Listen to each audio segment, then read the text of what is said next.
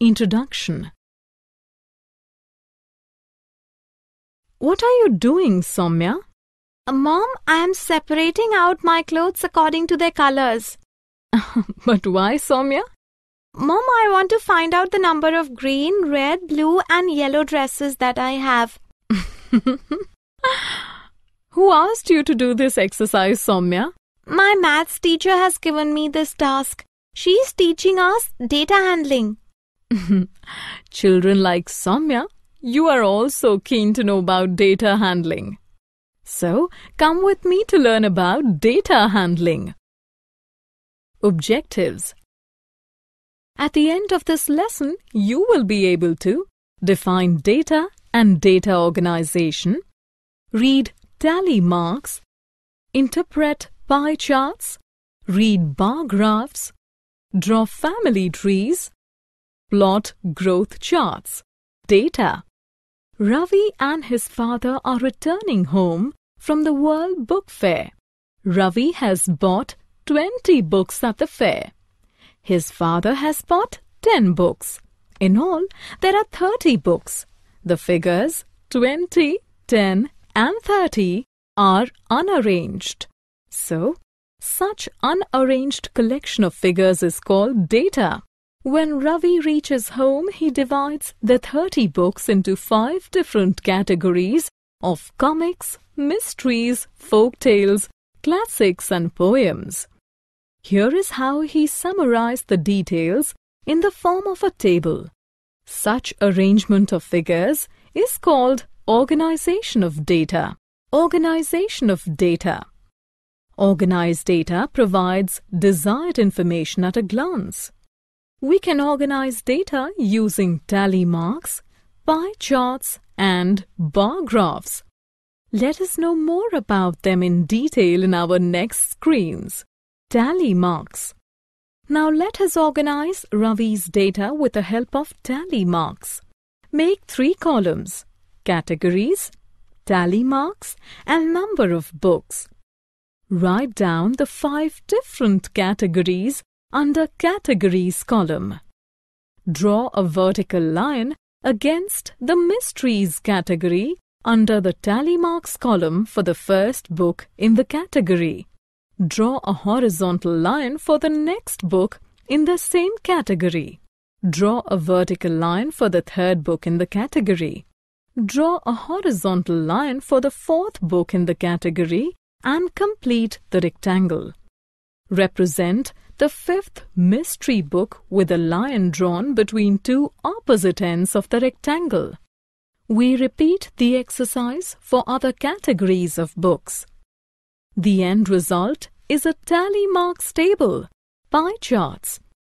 A pie chart is a circle divided into sections.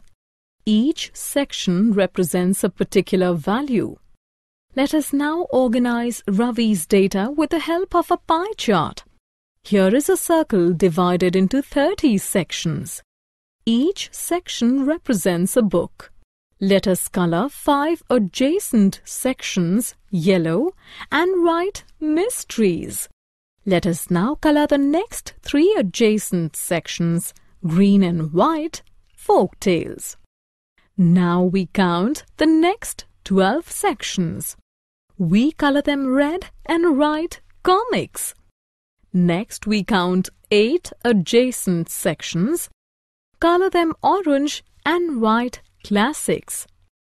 Finally, we color the remaining 2 sections blue and write poems. The pie chart is ready. Bar graphs.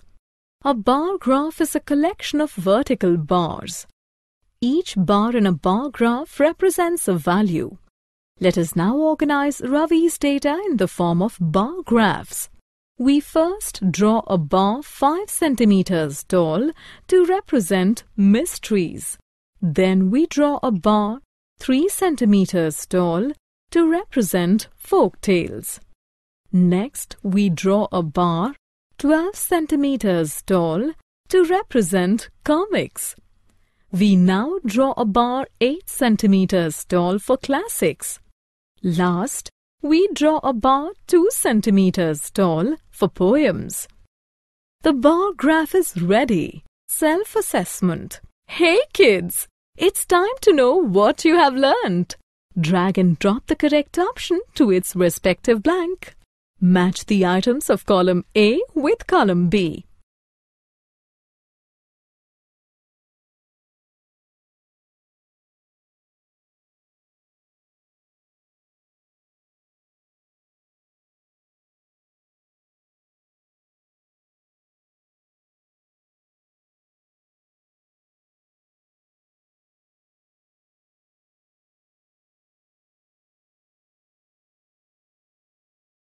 Family tree. Data related to families are organized with the help of family trees. Ravi lives in a joint family. Let us represent his family with the help of a family tree. The eldest member in the family is Ravi's great-grandfather, Girija Prasad. He has two sons, Hari Shankar and Ravi Shankar. Hari Shankar has two daughters, Rama and Uma. Ravi Shankar has one son, Anil. Rama has a daughter, Vidya, and a son, Vinay, while Uma has a son, Vijay. Anil has a son, Ravi, and a daughter, Richa. The family tree of Ravi's joint family is now complete. Growth charts. Growth charts are used to represent the growth of an object over a period of time. Let us now trace the growth of Ravi over the past 3 years. We represent height vertically and years horizontally. In 2008, Ravi was 24 inches tall. Next year, he was 28 inches tall. In 2010, he grew to 30 inches. In 2011, he measured 36 inches.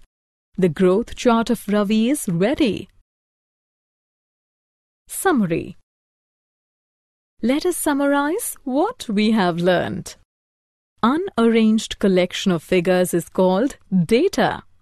Arrangement of data is called organization of data. Data can be organized using tally marks, pie charts, and bar graphs.